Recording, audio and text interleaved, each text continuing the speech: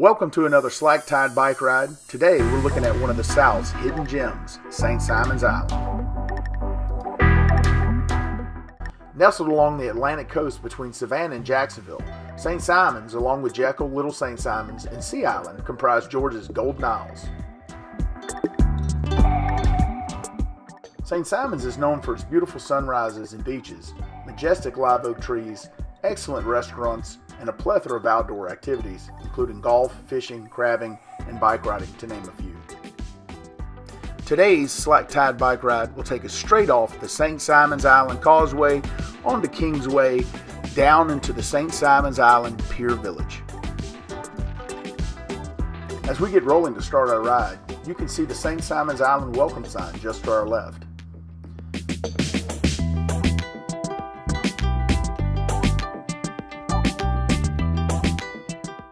Just past the yacht club, Sea Island Road veers to the left.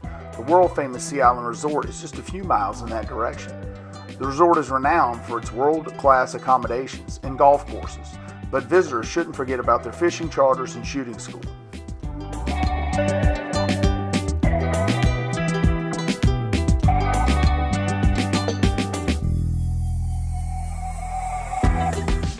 Sea Island Road also gives residents access to the north end of St. Simon's Island, where you can find Golden Isles icons Benny's Red Barn and Frederica House, as well as Fort Frederica's historical site.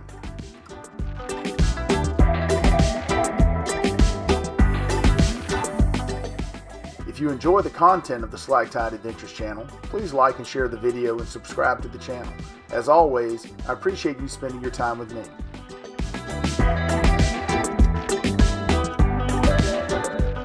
We ran into a bit of rain shower on the way here, so unfortunately we've got some water drops on the camera here and there.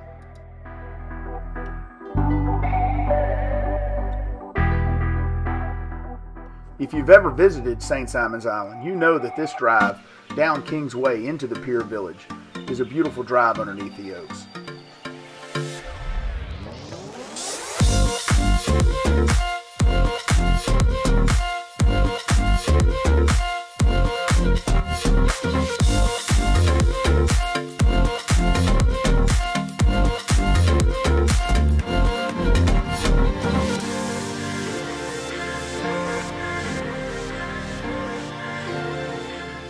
A left here will take you to the Island Club, home of Sea Island Retreat Golf Course, designed by Davis Love III. As we approach the roundabout at Frederica Road, I just want to remind you that if you're biking around the island, pay special attention to motorists when you cross at roundabouts and designated crossing areas. Most of the people here gladly stop to let you cross, but there are always people on their phones and not paying attention. A left here on Frederica will take you to Southern Soul Barbecue, and a little further down, Red Fern Village. A right will bring you to Sea Island Seaside Golf Course. Just past Frederica on our left is the runway to McKinnon St. Simon's Island Airport.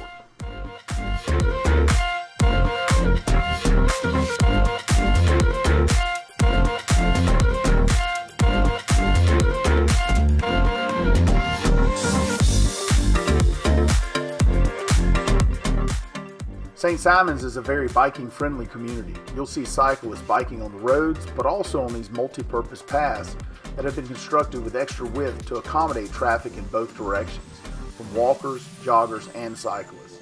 So if you're coming down to the Golden Isles, bring your bicycles or rent some from the many companies who provide bikes to visitors on the island.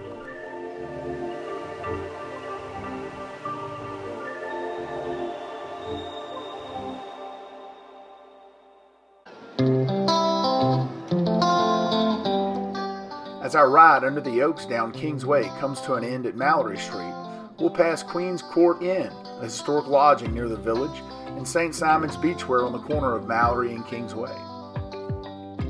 Just up Mallory Street on the left, you'll find CJ's Pizza, George's Sea Grill, and Mallory Street Cafe. We'll take a right on Mallory and head into the Pier Village. Since the sites are a bit more compact, we'll slow the video down a bit after we get through the stoplight.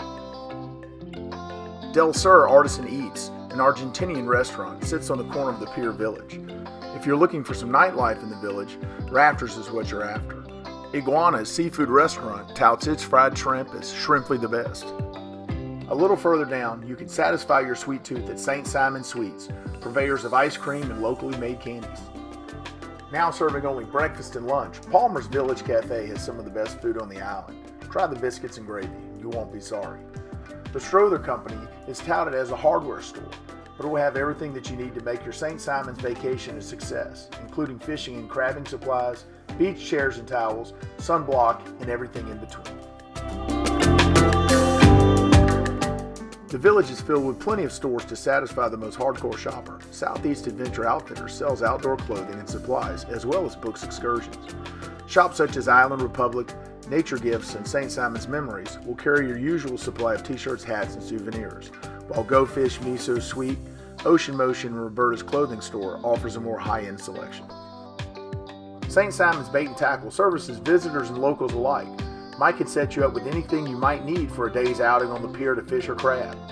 Generally, frozen shrimp is the bait of choice for pier fishermen. You can either purchase or rent rod and reels if you came to St. Simon's unprepared. At the end of the western side of the village, there's Zuzu's, which specializes in a vast array of burgers. My personal favorite is the 007 and hand-cut french fries.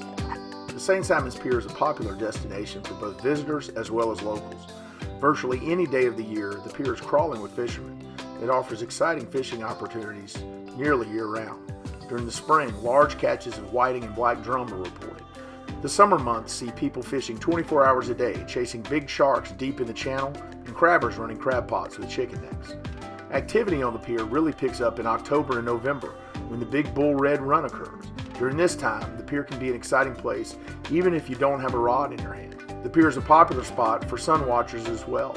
In the morning, the sunrise can light up the horizon to the east. In the evening, gawkers can be found gazing off its western end, watching the sun disappear over the city of Brunswick. As we depart the pier and journey down Mallory Street back towards Kings Way, we see Brogan South straight ahead. Brogan's is a popular Saturday destination during the fall for Georgia Bulldog fans, and good luck finding a seat during Georgia-Florida weekend.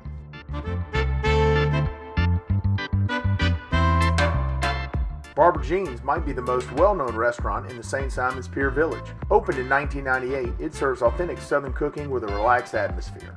If you're in town, check out their crab cakes on your visit. Palm Coast serves breakfast and lunch on one of its 2 outdoor patios. If you stop by for a meal, be sure to order a Bloody Mary or a fun day at the bar. If you're looking for a recommendation, try the down-home breakfast sandwich. As we conclude our slack-tide bike ride of the St. Simon's Pier Village, I wanted to point out a few great restaurants just across the street. CJ's Pizza is a local pizza joint with its own funky vibe. Order a deep dish pepperoni with feta and Kalamata olives. It's the bomb. Georgia's Sea Grill might be the nicest restaurant on St. Simon's Island. Both the food and service are always top-notch. Lastly, Frosty's Grill and Shake is a hamburger joint owned by the Southern Soul Guys. It'll bring you back with some good griddle eats after a long day on the beach. Thanks for watching this slack-tide bike ride of the St. Simon's Pier Village. If you enjoyed this video, please consider sharing with your friends and subscribing to the channel. Thanks again, and I hope you're able to find your own slack tide out there to enjoy.